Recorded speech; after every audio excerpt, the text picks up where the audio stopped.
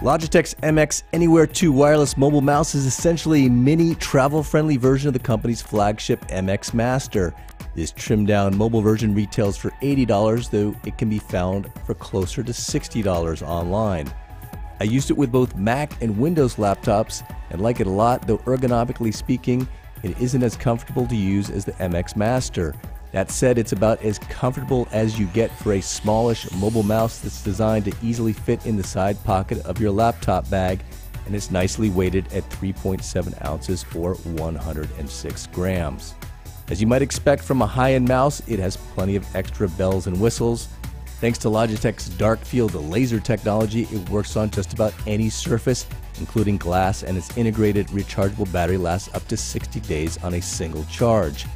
Like the MX Master, you can connect this mouse to your Windows or Mac computer with the included Pico unifying receiver or via Bluetooth smart technology.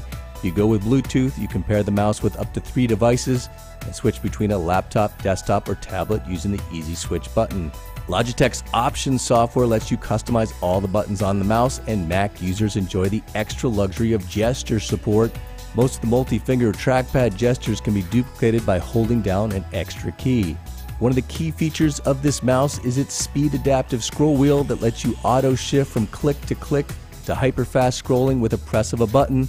That scroll wheel and its smooth, precise nature is one of the components that helps justify the mouse's premium price and make it a worthy successor to the original MX Anywhere, which was powered by 2 AA batteries and didn't look or feel quite as swanky as this mouse. I'm David Carnoy for CNET.com. Thanks for watching.